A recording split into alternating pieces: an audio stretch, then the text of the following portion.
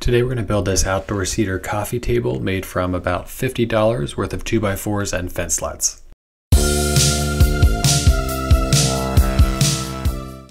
The wood came from my local home improvement store, so before cleaning it up I needed to remove any staples to make sure they wouldn't wreck my planer.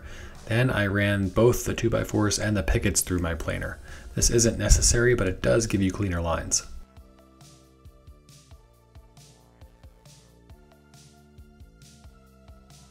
Since the wood is already pre-cut, you can just use a sander and get off the rough edges, and it works almost as well. I trimmed off both sides from the 2x4s to get consistent dimensions and clean edges. This is even more important for the slats as some of them came in varying widths, sometimes up to even half an inch different.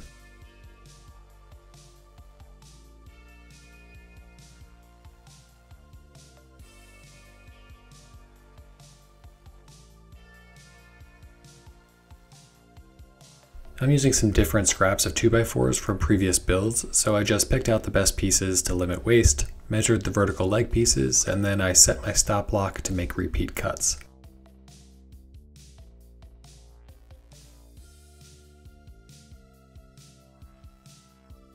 I did the same thing for the horizontal leg pieces, but I had to use a clamp for the stop block since the pieces were a little bit too long for my built-in block. Now you could definitely use a circular saw or a miter saw for these cuts. I just like using a table saw because I don't have a nice setup for my other two saws, and I find it a bit faster and easier to sneak up on some cuts. Finally, I cut down the two long top side stretchers.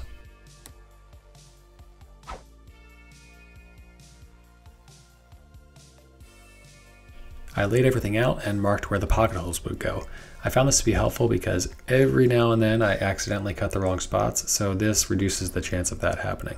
I'm using this really nice Craig K5 pocket hole jig. It makes things go much faster, but I also have one that looks like this, which works great as well and is much cheaper. Next, I assembled the legs using lots and lots of outdoor rated wood glue as well as outdoor rated pocket hole screws.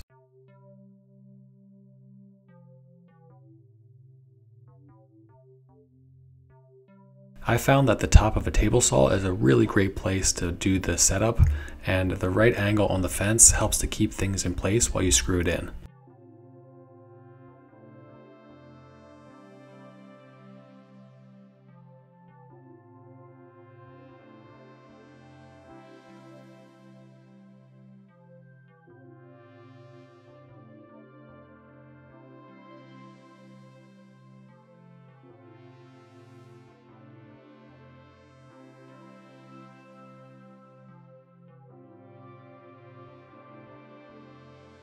With those done, I sanded all the joints down to flush them up prior to attaching the top stretchers.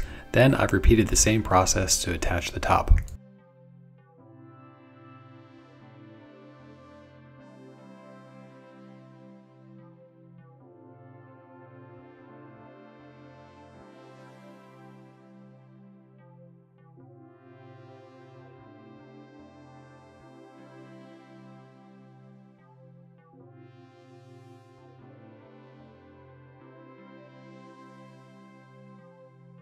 With the long top stretchers assembled, I measured how long the short stretchers were going to be, went, cut it, and made sure I snuck up on the cut to get a tight fit. After measuring out the spacing, I decided to actually do two instead, so I went cut another one and then remeasured the spacing and attached them with glue and screws.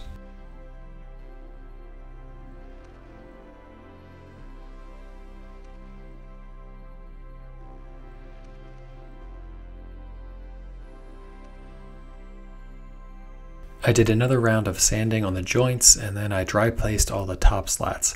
I made sure that all the concave sides of each board were down so that if they warped a little bit, all the water would run off and not sit in the top. A bunch of you have urged me to build a project like this without using brad nails, so here you go. I decided to just glue and clamp the top on. It definitely works really well and looks fantastic, but it does take a little bit longer. I glued the two side pieces first, and then once I had the spacing figured out, I glued the rest. I used a spacer to trace rough gaps for the lines so I knew just about where to put the glue. This helped keep things from showing once the glue up was done.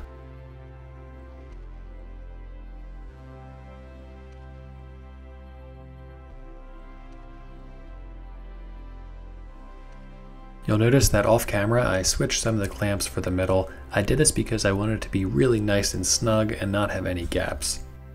With everything dry, I lined up my track saw and cut down both sides. Now I know you could definitely pre-cut all of these as I've done it before in other projects, but this way I was able to make sure that the edges were nice and clean, and also it went a little bit faster.